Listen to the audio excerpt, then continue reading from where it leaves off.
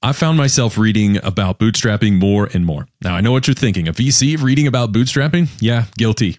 In fact, my knowledge has led me to the man who literally wrote the book on bootstrapping, and he's about to serve up the 10 immutable laws of bootstrapping so that you too can enjoy your pursuit of making billions.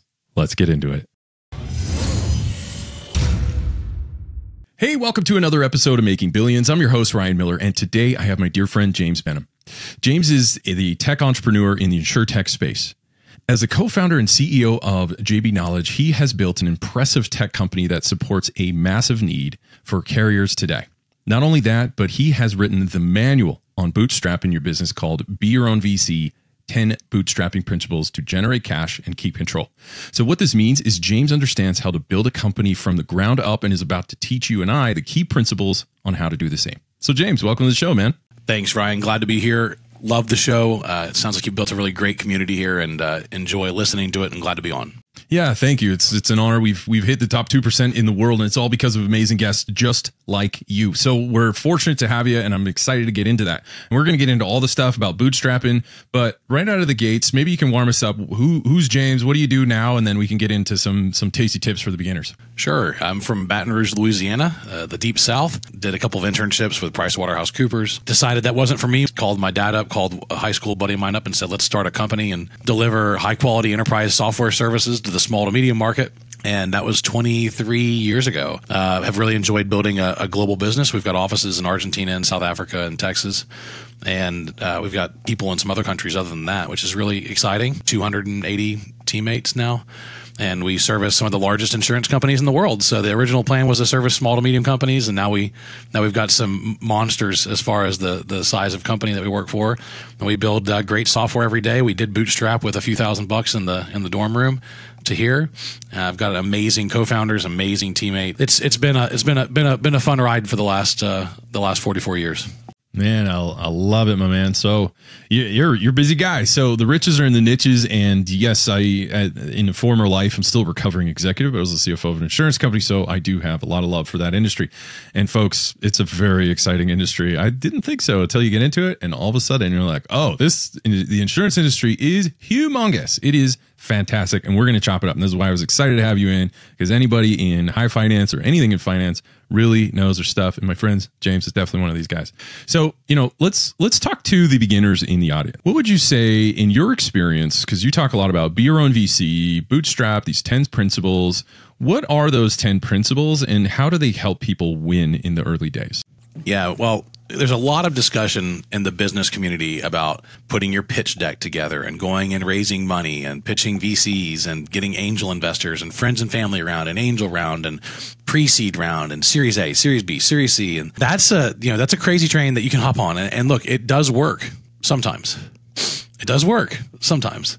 But I really posit that there's a different way of building a business that really wasn't talked about well in college. Degree in accounting, master's in business. We just didn't talk about bootstrapping. They talk a lot about leverage and debt and fundraising, but they don't talk about building what you have to build so you can build what you want to build and maintaining control and building a business for a lifetime. And there's a lot of really great things about bootstrapping. There's a lot of horrifying things about bootstrapping as well.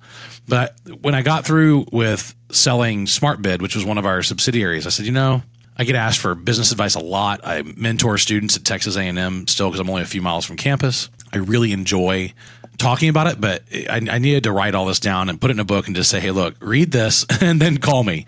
And then we'll talk after you've read this, because this encapsulates most of my advice and most of the advice that my father, who's a really close friend of mine, has given me.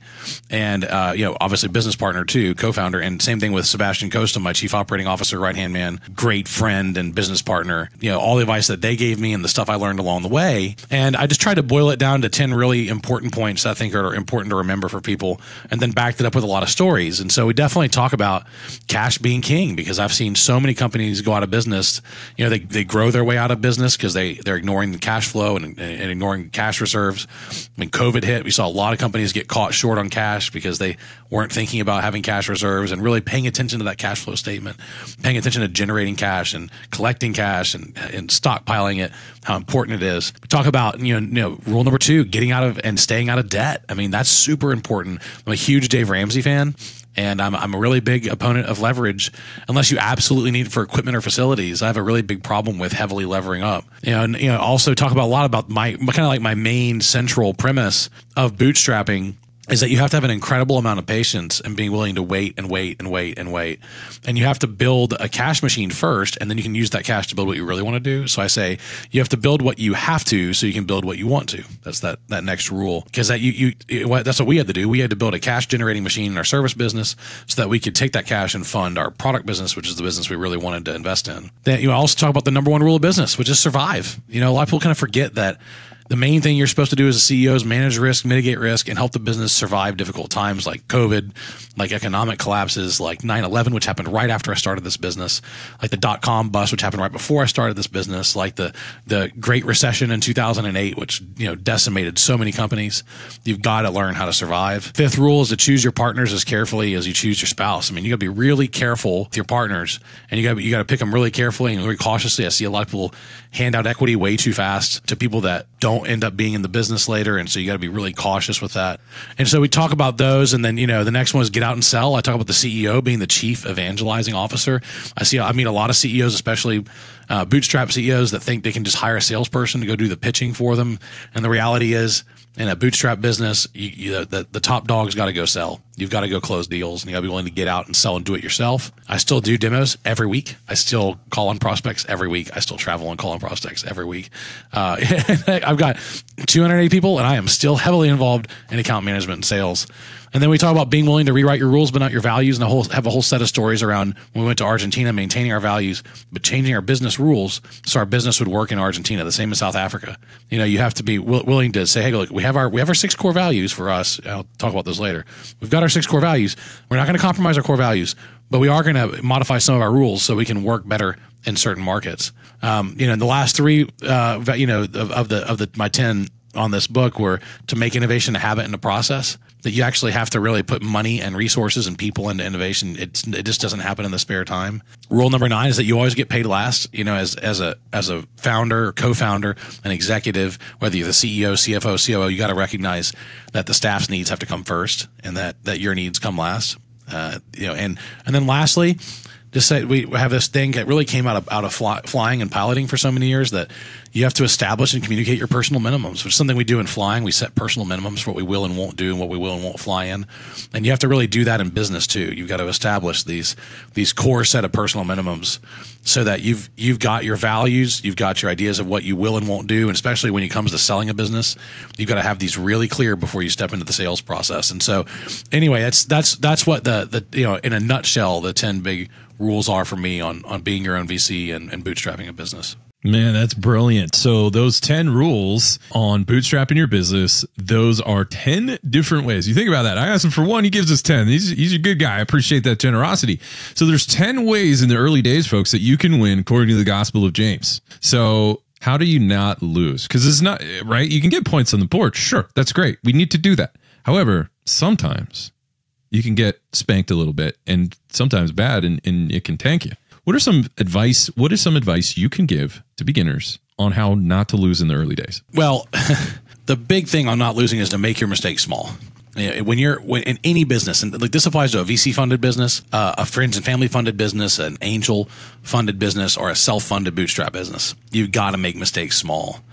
And where you really see businesses tend to have to shut down after a few years is they proceed with this core premise. They come to this inevitable intersection where they realize that many of their core assumptions they began the business with were not correct, and they have to pivot the product because they're seeking the most important thing, and that's product market fit, right? They're seeking that fit between the product and the market so that people see your stuff and they say the most important things. I have to have that, right?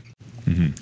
So that's the challenge, is they're seeking product market fit, and they get to that pivot point and they burn so much capital that they can't afford to pivot and they go out of business, which happens all the time. That reality brings me back to that main advice is just make mistakes small. Experiment, but don't blow all of your cash.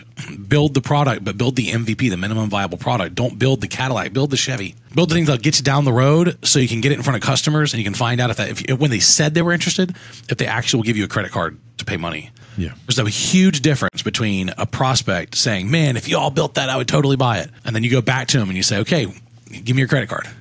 that's when the rubber hits the road, because a lot of them back out at that point in time, because everybody will tell you what they think you want to hear.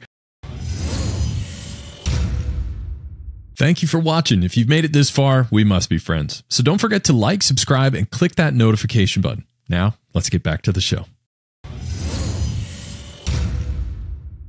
And so it all comes back to making your mistakes small. You focus on the MVP, and then you experiment, see if there's a market for it, and you move on, modify that until you get the first few customers. Then you obsess over your first few customers and make sure they're super happy, so they'll be a reference client for you.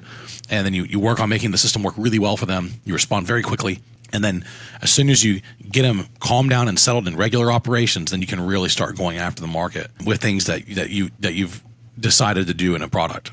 Really tough, but if you make those mistakes real big in the early days, you won't survive the pivot. Man, so developing product market fit, and also just make your mistakes early, which is equivalent of small. Yeah. So those are some very, very good pieces of wisdom for people to just not screw up and not lose in the early days. And part of that, Ryan, is finding a niche too. Like if you can really find something narrow that you can be really good at, it's a lot easier to identify your competitors, to compete in a market, to find the right trade shows and the associations. If you're really broad in the early days, especially with the bootstrap business, it's just too expensive to go buy the market. Agreed. So yeah, so it does, and I 100% agree, my man, James. The riches are in the niches. First you go deep, then you go wide, not the other way around. And too often I've seen entrepreneurs who end up not being very successful is they go wide too soon. It's better to be 100 miles deep and 2 inches wide than it is to be the opposite. Right. So that being said, I'm just curious about the market. Now, I know you service a lot of the insurance market, but this is reflective of different startups. So I'd love to just speaking about going deep, let's go deep on your product and see what lessons we can pull out of that. But where do you see, as far as the insurance market or any other market you want to talk about, where is it at? And then we can talk about where you think it's going. Yeah. I mean, insurance and InsurTech. So, and you have to define what the heck InsurTech is. Please. Because, there have been software companies in insurance for decades now. One of the challenges the insurance market has is that it was an early adopter to mainframe systems. And so you have a lot of legacy AS400, COBOL, Java, old Java systems that are running the industry. And by running, I mean the policy administration systems, the claims handling systems, the data aggregation, reporting, exchange, EDI systems. They're built on some really old legacy tech. And it's really hard to migrate. So they really have like a first mover's burden, where they adopted early with digital solutions because they really needed to manage the data and the money. The end result is now they're left with a pretty large legacy burden. Whereas one of the other industries, SmartBid, the company we sold in 2018, was in the construction space. They were still largely on Microsoft Excel. I mean, 60, 70% of the industry was Excel. So that was a little bit of an easier migration. Whereas insurance, you have to deal with these really big old tech legacy systems and what to do with them and how to get the data out. And the data is super messy. And so that's really a huge challenge. It's a very automated industry. I mean, it really is very automated in some regards and very not automated in others. And there's still a lot of Excel spreadsheets that drive really mission critical tasks in insurance. I mean, there's a lot of Excel. In fact, you can underwrite and issue and renew policies on Excel and Word all day long without even using a core system. And some of the largest insurance carriers do that for new lines of business. So I'd say that's it. InsurTech is a company that's leveraging modern tech, IoT, mobile, connected APIs. People used to say blockchain, and now they've kind of given up talking about blockchain. And of course, now they're talking a lot about AI and leveraging that combination and big data to a big extent. Big data is a really hot thing in InsurTech, and leveraging it to really transform the speed at which you can get a quote and you can bind the policy and you can pay, and the speed at which you can resolve and settle a claim, and then the accuracy with which you set rates for the insurance policy, and the accuracy with which you recommend how much and what should be paid out on claims. So that's really kind of InsurTech as a whole, but the main line, old players, big multi-billion-dollar players in the insurance carrier and TPA space have invested so heavily in technology that it's kind of hard to even distinguish companies that identify as InsurTech and companies that identify as traditional carriers, because a lot of them have identical parallel efforts on IoT, on big data, on connectivity, on APIs. And so it's really a fascinating time where the rubber's starting to hit the road, and it's reflected by the biggest trade show in InsurTech. It's called InsurTech Connect in Vegas, and there's tens of thousands of people there. It's a huge, massive show, and you see the shakeout, of the exciting tech that didn't deliver a lot of value to the main players. And there was also a pretty big push among the InsurTech community several years ago to raise a lot of money and then disintermediate brokers, cut them out of the middle, and sell direct to the consumer or direct to the business.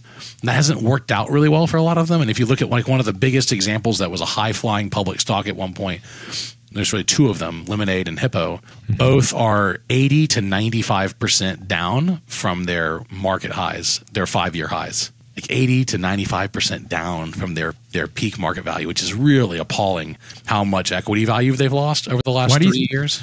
So I'm going to chime in on that. So I'm curious, why do you think that is? Because it's, folks, we're not just talking about insurance, even though we are talking about insurance. We're talking about general startups. There's market forces. There's internal forces. There's a lot of things going on. There's impressions that, hey, this new thing, this new distribution, it's going to take over the market. We're all going in this direction. Everybody line up, fall in line, and go this way. We had a few people do it. And it's not working out for them. Well, financially, why do you think that is? Financially, it's not working out for them. You're right. So I'm curious of what you think. What happened?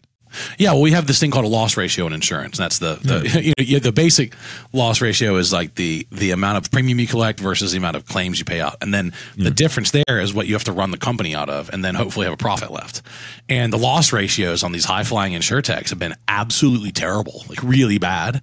They've been bleeding a lot of cash. And so their core premise in raising so much capital and having such a high valuation, their core premise was that they were going to be able to set rates more accurately, pay claims more accurately, more rapidly, that they were going to be able to acquire business faster to go direct to the consumer. And the reality is they're getting eaten alive by their marketing expenses. Their loss ratios are way too high. They're paying out too much on claims. And so a lot of these assumptions have not yielded actual financial results. And, you know, profitability is like gravity. It applies whether you want it to or not. You've got to generate a profit in a business or it's not worth anything.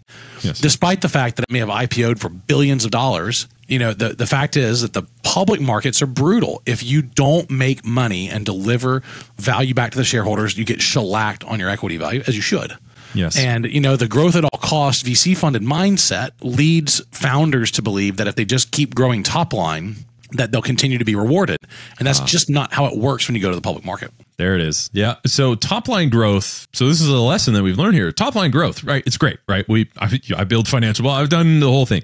So we technically we will a lot of the times just they'll teach you build a financial model, you grow your revenue, and then everything is linked to that. But this is one of the things that we learn. And number two, so top line growth is important, but it's not everything. That's number one. You keep me honest, James. Number two, what I think I'm hearing is this is something that I always understand. I'll give you folks a little trick that I do as a VC. So when I meet a founder, and if they're obsessed with building a great product, well, yeah, you got to do that. But when I meet an experienced founder, meaning someone who really knows the industry, someone like James, for example, they also focus on distribution.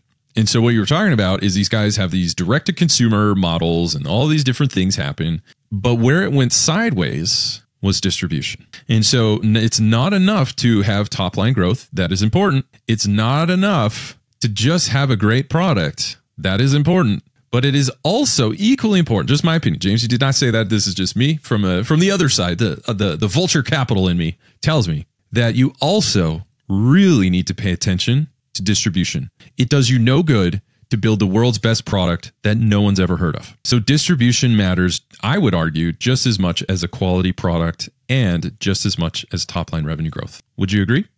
Yeah, absolutely.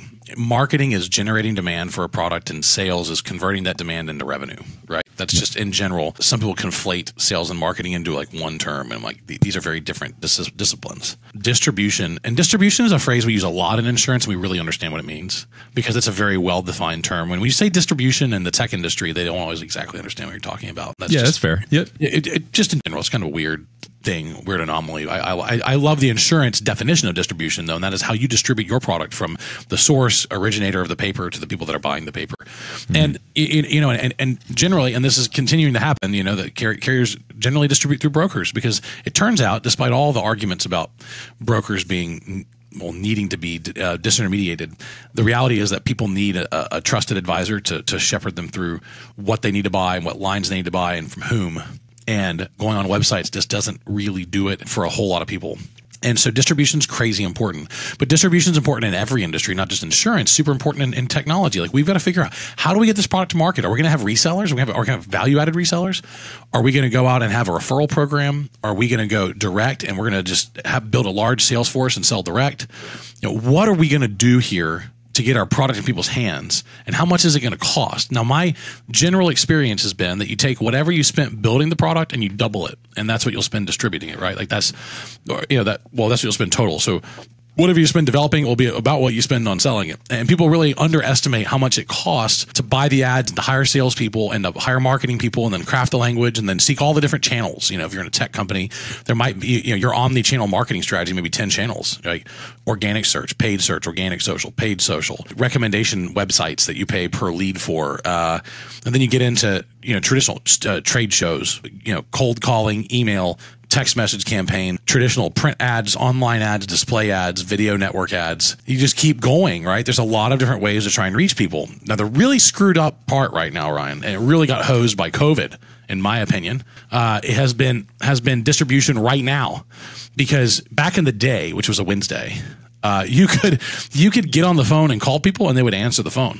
They don't do that anymore. During COVID, we couldn't see people in person, and so everyone went hard on investing in digital distribution for their products, right? They went hard on Google ads, they went hard on email marketing, they went hard on text message marketing, they went hard on cold calling because they couldn't attend a trade show or meet people in person. So it just filled all those channels up, and now people get bombarded. I counted before this show because I knew this question was going to come up. I counted 11 spam calls I got today. So I just ignore calls now that I don't recognize the number for because I don't have time to deal with it because it's never a client or a prospect. And I probably get 200 spam emails a day and probably 15 spam texts in a given day. And so I, like so many other people, just ignore it now.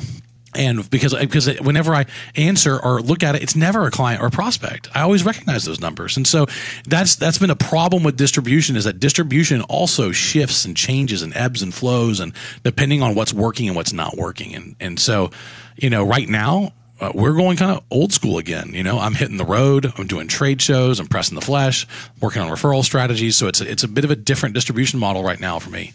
I'm still buying Google ads on some products, but not others now. And that was never the case in the past. Man, I love it. So focus on distribution. That's important. Product quality, top line revenue growth. Hard to pick a most important one, but we'll call those the holy trinity of bootstrapping. I don't know. I just made that up. That could be total crap, but we'll see. But sounds good. Yeah, sure. And so as we round third base, you have a breadth of knowledge, my man. I'm wondering if you have maybe, like, you've already given 10 in the beginning, but I'm wondering if we can get maybe 2 or 3 more things from you. Just speak to the entrepreneurs that are out there. And folks, if you're launching a fund, that's an entrepreneur. If you're launching a business, software, just if you are literally building something and you hope that the market and will back you up and give you that top line growth, this is for you. So what are 2 or 3 things that you could speak to someone in that position and just give them that knowledge who are really looking to just maybe be like you one day? Sure. I'd say, other than the 10 rules that I laid out that really sum up so much in this, number one, and I'm a limited partner at a few VC funds. So I should full disclose that while I strongly encourage people to bootstrap their business, it is definitely not the only path, or even it's not always the best path. Sometimes you have something that's so time sensitive, you need to go raise money. So one thing that we talk about a lot, I think it's chapter 8 in the book, we talk about having a bootstrapping mindset and applying bootstrapping principles to innovation departments at large companies, as well as bootstrapping principles being applied to even VC funded businesses. And you've seen it in the last year and a half, a huge recalibration, because, we've had a lot of flat to mark down valuation territory for a lot of VC funds lately. And you've seen a lot of people not being able to raise their B rounds or C rounds. And so there's been a very renewed focus on at least reaching cash neutral. And so even in a VC funded business, you have to understand that bootstrapping is a mindset. It's a mindset that can bring fiscal discipline and sustainability, financial sustainability. We're not talking about trees, right? We're talking about money, the other green, the green that drives the business. And so financial sustainability is critical, and cash flow is critical, and reaching neutral to positive cash flow is critical in all kinds of business. And of course, it can make your runway infinity runway in a bootstrap in a VC funded business. So I'd say the first one is that bootstrapping is a mindset, and it forces founders to focus on the absolute most important things at all times, and it makes you super resourceful. So I've encouraged all of my general partners, all the GPs at the VC funds, to really focus on bootstrapping principles to force fiscal discipline, make people resourceful, to do a lot with a little, and to really focus on prioritization rather than trying to tackle 10 things, do one really well.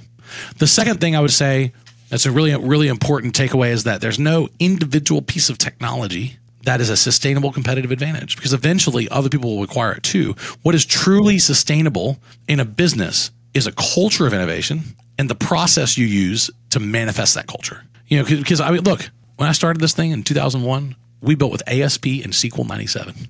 Then we moved to ASP and SQL 2000, if I remember correctly. I may be misquoting some of the numbers. Then .NET 1.0 came out. And you know, so we continually had technology that became obsolete. Then we picked Silverlight, and then Microsoft shuttered Silverlight a year and a half later. We had to rewrite all the Silverlight that we had built. There's no individual piece of technology that makes you sustainably competitive. What does make you sustainably competitive is like that process of innovating and prioritizing and creating things, a culture of engineering, culture of innovation, and listening to customers, but not becoming just a custom dev shop for those customers that are product customers, you know, like actually saying your opinion as well. So there's so much to remember that, but you just got to acknowledge and recognize that a thing that you might have started the business for that was a great innovation in 2004 is no longer the thing. You got to find a new thing. And that process of finding that new thing that's the core secret sauce of your business. You know, I love that. And on that second point that you said, it just reminded me of a very time-honored CEO, controversial guy, but effective nonetheless. Peter Drucker once said that culture eats strategy for breakfast, right? So that's number one. Back in my product dev days, very often we would have to consult the executives who said, I want it and I want it now, right? If maybe some of you are dealing with that right now in your careers who are listening, where you got this executive and you're managing up, and we would have to tell them to say, technology is not a strategy and it is not a solution. It's not meant to that. It is just a tool. And if you implement that tool into the wrong strategy or a horrible process, that will magnify your losses. And so what James is talking about is absolutely vital. It is important to understand that no tech is a sustainable competitive advantage for long, but your culture and your processes definitely can be. Would you say that's a fair summary on that? Absolutely. 100%. Yes. And what about, say, do you have a third one that you'd like to share that would just really help to light up these entrepreneurs? Well, I'd say if there's another takeaway from this that you walk away from, is that you've got, and this is our sixth core value at JBKnowledge. We have six core values. You know, do the right thing even when no one's looking. Be self-motivated and resourceful. Show respect. Have each other's backs. You know, think lean. There's all these great values that we focused on, right? But number 6 is enjoy the ride and geek out. and enjoy the ride and geek out is really about having something that you're super passionate about in addition to work. Like, you should be really excited to go into the office. And if you're not, you got to find it fast. Like, you got to find that motivation. But you also should have something outside of work that you're motivated about, whether it's your kids or your hobbies. And I have 2 kids. I'm super passionate about them and trying to help them and trying to launch them. They're both teenagers now, and it's exciting. But I also have a lot of passions of my own. I still play piano and guitar, and I sing, and I have a dance group, and I like to fly whenever I can. And I think it's really important to have passions and to enjoy the ride and geek out. We talk about that a lot in our company. I ask people like, hey, what are you passionate about? What are you geeking out on right now? And, for a lot of them, some people to be barbecuing. I have one really key leader in my company that's into making chocolate. Like, she does it every weekend, man. She's a chocolatier. So cool. So I think it's just really important to not, and you've got to work to live, not live the work. If you want to do this for a long time. Now, if you want to be 5 years and exit and then go to the beach for 2 years and then recycle, and that's the cycle you want to be in, okay, I guess. But if you're interested in some longevity and really riding a train for a long time, you've got to come to some kind of balance point where you can really enjoy your life, and you can enjoy work too, and you can be motivated to go to the office every day. So I think that's a really important one. Yeah, and I love it. So as we wrap things up, James, is there anything else that you would like our fans to know? Any ways to reach out to you? Anything at all? Yeah, absolutely. First off, I recorded an audiobook along with the book. So I've been a podcaster for a very long time, 8 8 years now, I think. And the original podcast I had, I handed over to my co-host. The one I run right now for the last 3.5 years is called the InsurTech Geek Podcast. You can find out more about that in the book Be Your Own VC, which I recorded my own audiobook for as well on Audible. So that's on Amazon, on Audible. You can also just go to my personal website, jamesbenham.com, and it has links to my newsletter. You can sign up for my newsletter. You can sign up for the podcast and subscribe to it. And you can also get a copy of the book or get a copy of the audiobook. All of that is there. My company is JBKnowledge, and that's our service business. And we've got 2 great products called Smart Compliance and Terra. One of which is a certificate tracking platform. The other one is a policy and claim software, a core system that's work comp first. So we built something that's really good for comp as well as some other lines. And so that's really what you can do to find out more information. But jamesbenham.com has links to just about everything. And you can go check that out and subscribe to my podcast and check the book out and get the audiobook and get on the newsletter and all that stuff. I love it. So just to summarize everything, folks, bootstrapping, it's a mindset. So make sure it focuses you on what's important. Number 2, the second thing that James told us was no tech is a sustainable competitive advantage. Just remember, culture eats strategy for breakfast. So get your culture right, get your processes right, and you just might be able to develop a strategic advantage to ward off a lot of competition. And number 3, it's important to enjoy the ride and geek out. You do these things and you too will be well on your way in your pursuit of making billions.